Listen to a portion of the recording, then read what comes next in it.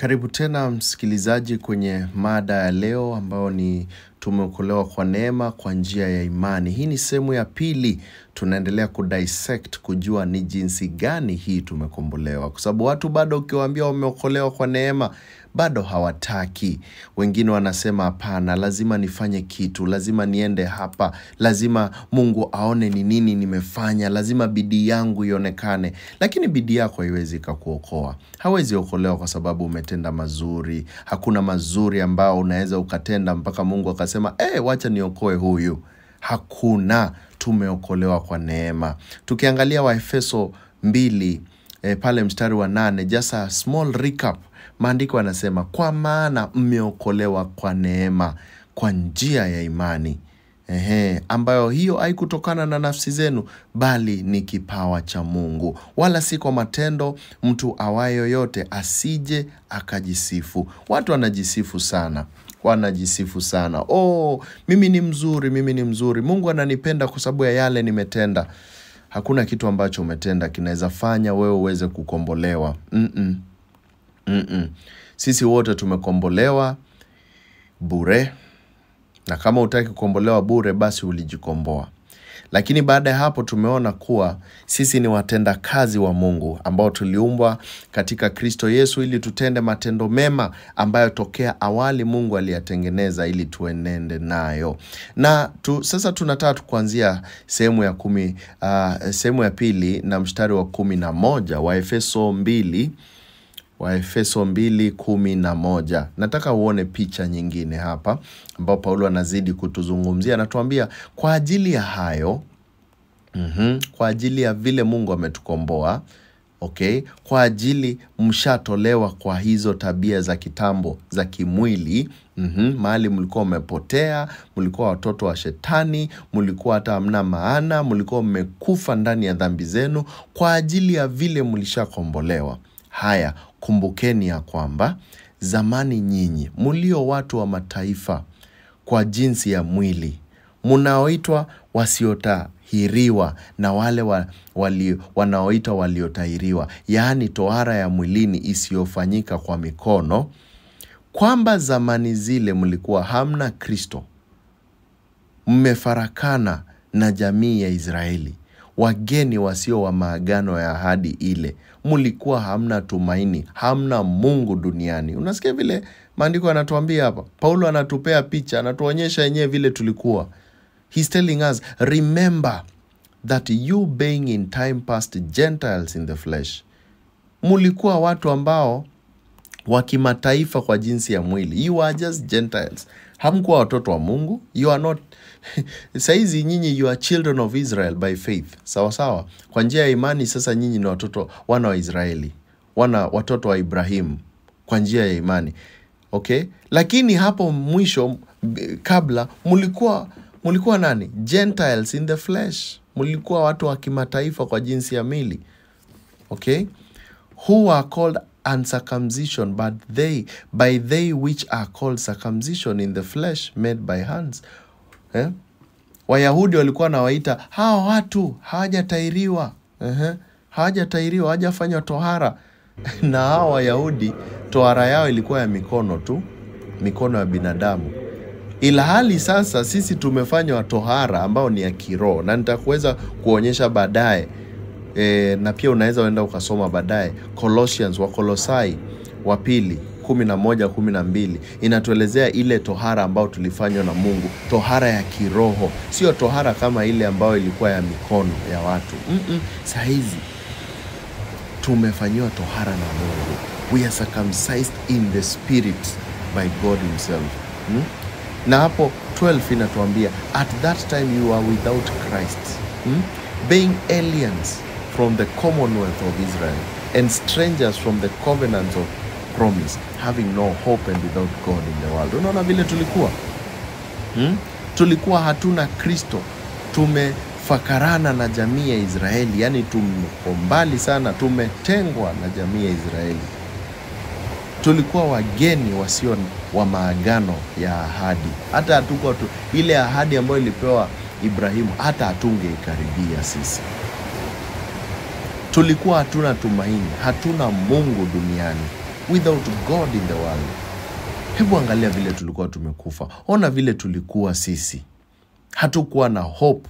Hatukuwa tunajua tutaanzia wapi. Lakini sasa angalia mstari wa 13 unatupa matumaini. Unatuambia lakini sasa katika Kristo Yesu ninyi mliokuwa mbali hapo kwanza mmekuwa karibu kwa damu yake Kristo. Haleluya. Umeona maandiko vile yanatuambia sisi tuliokuwa mbali. Tulikuwa mbali hata tungekubalika na mtu yoyote. Tulikuwa hata tukua tulikuwa tumekufa na tumefunikwa. Tulikuwa mbali sana na mambo ya Mungu. Hivi sasa tumeletwa karibu. Tumekaribishwa kwa damu yake Kristo. Na mtu akisema eti mimi nimejileta kwa Mungu kupitia nguvu zangu, basi damu ya Yesu Kristo ilikuwa ni ya kazi gani? Mtu akisema mimi najua nimetenda mambo mangu mazuri ndio nikaweza kukombolewa, basi Kristo alikufa kwa nini? Mwingine anasema nilinunua mafuta, nikanunua maji, nikanunua vitambara, nikauziwa hii na hii. Sasa hii mafuta ambao niko nayo ndio imenikaribisha kwa Mungu. Hiyo mafuta utajikanga nayo jehanamu. Kwa sababu nakwambia kitu kimoja, hata ununue mafuta lori mzima haiwezi ikakupeleka mbinguni. Huwezi pata ukombozi kupitia mafuta, kupitia maji, kupitia kununua vitambara. Hizo vitambara zote takataka, hazina maana. Usidanganywe na mtu eti anakuuzia ufalme wa Mungu. Usidanganywe na mtu eti bomoa madhabahu, pandisha madhabahu. Hizo zote ni uongo. Madhabahu ambayo Mungu alituwekea ni madhabahu ya mwili wake. Mwili wake peke yake. Kitabu cha Walawi 17:11 inatuambia kuwa uhai wa kila kiumbe uko kwenye damu, na tumepewa hiyo damu kwenye madhabahu ili tuweze kufanya upatanisho wa nafsi zetu. Na hayo madhabahu ilikuwa ni mwili wa Yesu Kristo ambaye alijitolea mwenyewe akamwaga damu kwenye madhabahu yake ili sisi tuweze kupata upatanisho. Na mtu akikwambia kuna madhabahu ingine unahitaji kuinua, hao madhabahu ni ya kwake. Huyo ni tapeli na mwizi. Kwa sababu gani? Madhabahu ambao tuliwekewa ni ya mwili wa Kristo, na Kristo yeye mwenyewe peke yake ndiye aliyemwaga damu ya mwisho. Hakuna damu ingine inahitaji kumwagwa ili sisi tupate ukombozi. Ni Yesu Kristo, mwana wa Mungu, ambaye alitukomboa bure. Sasa tumefanywa kuwa karibu na Mungu. Unaona hiyo picha? Na mstari wa 14 unasema kwa maana yeye ndiye amani yetu. He is our peace. He is our peace. Wewe unatafuta amani. Unatafuta amani wapi? Yeye Yesu ndiye amani yetu. Ukimjua unapata amani. Ukimjua kila kitu ambacho kilikuwa kimechanganyikana kinakuwa sawa, kwa sababu yeye ndiye amani yetu. Yeye ndiye utulivu wetu. Aliyetufanya sisi sote tuliokuwa wawili kuwa mmoja. Akakibomoa kiambaza cha kati kilichotutenga. He is our peace, who has made both one and has broken down the middle wall of partition between us. Huo ukuta ama hicho kiambaza cha kati kilichotutenga na Mungu Baba ilikuwa ni dhambi. Kulikuwa na ukuta mkubwa sana. Huu ukuta ulikuwa unatutenganisha na Mungu. Mungu anataka kutufikia, lakini dhambi. Lakini Yesu akaja, akawa yeye ndio bridge. Kupitia msalaba wake tukaweza kupata bridge. Saa hizi tunaweza fikia Mungu vile tunataka. Maandiko yanasema njooni, come to the holy of holies boldly through Christ Jesus. Mfikie Mungu kwa ujasiri. Ujasiri, ndugu yangu. Ujasiri mwaweza fikia Mungu. Waweza enda mpaka ukaingia pale patakatifu pa patakatifu. Kitambo hapangeingiwa ovyo ovyo. Ilikuwa kama si makuhani peke yake.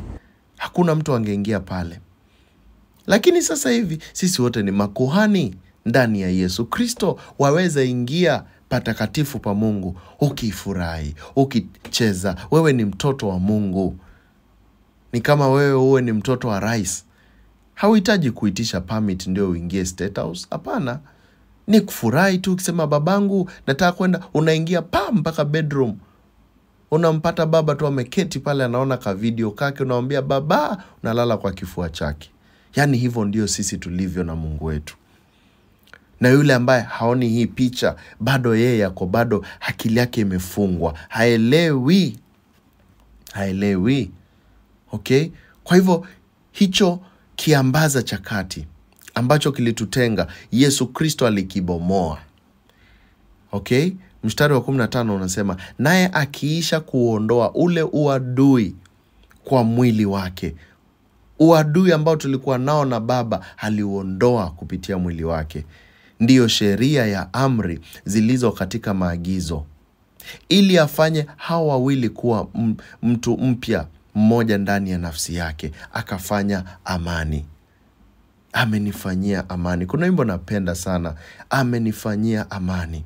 Akaondoa kila kitu ambacho nilikuwa nadaiwa. Amenifanyia amani. Mungu hivyo ndo alitufanyia. Having abolished his flesh, having abolished in his flesh the enmity, even the law of the commandments contained in ordinances, for to make himself twain one new man, so making peace. Yani sisi ambao tulikuwa watu wawili tofauti, sisi tulikuwa tunachukiwa na Mungu kwa sababu ya dhambi zetu. Sasa hivi sisi na Kristo tumekuwa kitu kimoja. Kama Mungu atatuchukia, basi lazima achukie Yesu Kristo, kwa sababu sisi ni kitu kimoja. Yesu yuaishi ndani yetu, sisi ni mwili wake. Sasa atachukia vipi Yesu Kristo? Na ilhali Yesu Kristo ni mwanae. Haiwezi kuwa. Sasa wewe ushafanywa mmoja na Kristo Yesu. Unaona picha? Yani hii picha ni ya kufana sana. Akawapatanisha wote wawili na Mungu katika mwili mmoja kwa njia ya msalaba, akiisha kuufisha ule uadui kwa huo msalaba, that he might reconcile both unto God in one body by the cross, having slain the enmity thereby. Yani ule uchukizo ambao ulikuwa, ule uadui. Mungu alikuwa anaona sisi ni wenye dhambi. Akiangalia anaona mwenye dhambi Keith ndo ule anatembea pale, nitamwadhibu yule. Lakini sasa hivi mimi nilikufa, na nilipokufa ni Kristo anaishi ndani yangu. Mimi ukiniangalia siko hai tena. Maandiko yanatuambia mimi maisha yangu yalishachukuliwa pamoja na ya Kristo Yesu, yakafichwa ndani ya Mungu. Na aliye ndani yangu, mwenye anaishi saizi, si mimi, bali ni Kristo Yesu ambaye anaishi ndani yangu. Yani Yesu ndio anaishi. Sisi tulishaondoka kwa ulimwengu. Na maandiko yamesema imeandikwa tufe mara moja, alafu baada ya hapo hukumu. Kama tunakufa mara moja na hukumu ije, na nilikufa pamoja na Kristo Yesu, sasa mimi ndaambiwa nakufa tena vipi? Lakini yule ambaye hamwamini Kristo lazima atakufa mara ya pili. Na akikufa, akishakufa kifo cha pili ni kibaya, si hiki cha mwili tu, ni kifo cha roho, jehanamu. Ndugu yangu, usitamani kufa kifo cha pili, sababu hiki kifo cha pili akiishi, si kama cha kwanza ambacho ni kufunga macho tu na kuondoka. Cha pili akiishi, ndugu yangu, ni wewe mwenyewe ujiulize, Mungu wangu, nipe ukweli ili niweze kuondokea, kukaa mbali sana na hiki kifo cha pili ambacho kinakuja. Lakini sasa tunaona Mungu ametupatanisha na Mungu Baba, Mungu Yesu, Mungu Mwana ametupatanisha na Mungu Baba katika mwili mmoja, mwili wake yeye na sisi tu mwili mmoja. Kwa njia ya msalaba tushakufa sisi wote, tukashikana. Na huo uadui ukaondolewa ambao ulikuwa. Akaja akahubiri amani kwetu. Mstari wa 17, akaja akahubiri amani kwenu ninyi mliokuwa mbali, na amani kwao wale waliokuwa karibu. Umesikia hiyo? And he came and preached peace unto you which were afar off, and to them that were nigh. Akahubiri, akatuambia, mmesikia? Nyinyi mliokuwa karibu ni akina nani? Wayahudi. Unasikia? Sisi ambao tulikuwa mbali, na wale walikuwa karibu. Wayahudi na wanaitwa nani hawa wengine? Gentiles. Pia wao. Hayunani. Kiswahili kigumu. Gentiles. Sasa wote wako karibu. Wote wako karibu. Na mstari wa 18 unasema, kwa maana kwa yeye sisi sote tumepata njia ya kumkaribia Baba katika roho moja. Sasa tunaweza karibia Baba yetu. Baba yetu aliye mbinguni. Twaweza mkaribia. Ndugu yangu, waweza mpigia simu Mungu Baba ukamwambia kwa njia ya maombi, Baba, mimi hili na lile linanisumbua akili. Nisaidie. Nisaidie kwa hili, nisaidie kwa lile, ili niweze kukujua zaidi. Nifungue macho yangu kwa hili, nifungue macho yangu kwa lile, nisaidie, nipe chakula, nipe mavazi, nipe hili na hili. Yaani unaweza muendea Baba yako, ukamuita Abba Father. Jambo ambalo hungefanya hapo awali. Unajua Mungu ni anaogofya, lakini vile vile Mungu ni upendo. Unajua he's a just God. Na mtu ambaye ana justice. Si wa kuchezea. Hata kama ni mzuri, lakini si wa kuchezea. So kama unakumbuka vile tulikuwa na wale, babu yangu alikuwa disciplinarian. Babu yangu alikuwa disciplinarian. Na alikuwa anatupenda sana. Tukienda wakati wa sikukuu, anaenda natulia mbuzi, tunakula kuku, tunaenjoy kweli, tukienda ushago. Lakini pia alikuwa ni wa kuogofya. Ukienda ufanye mambo hivi atakuwekelea kofi moja ya mwaka. Lakini tulimpenda, ilhali ukiwa karibu naye ilikuwa inabidi ubehave. Sasa wewe, Mungu ako hivyo. Anaangalia, najua wewe lazima ubehave. Ukiwa mzuri mnasikizana. Ukiwa mbaya mtukutu utakipata. Utapata cha mtema kuni. Hivyo ndio ilivyokuwa nyumbani kwetu. Na hao ni wanadamu. Je, Mungu ambaye ni mwingi wa rehema atatupenda hata zaidi, hata si kuku wala mbuzi, atatulia vitu vingi, yaani tutakula mpaka tashiba. Lakini vile vile yeye ni mwenye haki. Na naja sehemu ya 3 ambapo nitakwambia vile wewe pia unaweza mkaribia. Vile wewe pia unaweza kuwa karibu kama sisi tulivyoingia karibu na Mungu. Unaweza kuokolewa vipi? Hii neema ni nini ambao pia inaweza ikakuokoa pia wewe uweze kuwa kiumbe kipya. Kwa sababu ukiwa kiumbe kipya, ya kale yatakwisha na mapya yatarudi. Tunarudi tena kwenye sehemu awamu ya 3 ya hiki kipindi. Na natumai kitaweza kukubariki. Jina langu ni Muoki. Na nashukuru sana unaendelea kutusikiliza. Enda kwa Facebook na TikTok na YouTube. Ninazo video nyingi pale sana, zinaweza kukusaidia kukufungua macho uweze kujua ukweli, na huo ukweli utakuweka huru. Neno la Mungu ni upanga unaokata kuwili. Na ukijua huu ukweli, utakata hadi kutofautisha nafsi na roho. Na vile vile waweza nitumia ujumbe au kanipigia simu kuuliza swali lako lolote ambalo ungependa kuuliza. Nambari ni 0732 641 146. Nikirudia 0732 641 146. Usiondoke, tunakuja awamu ya 3, sehemu ya 3.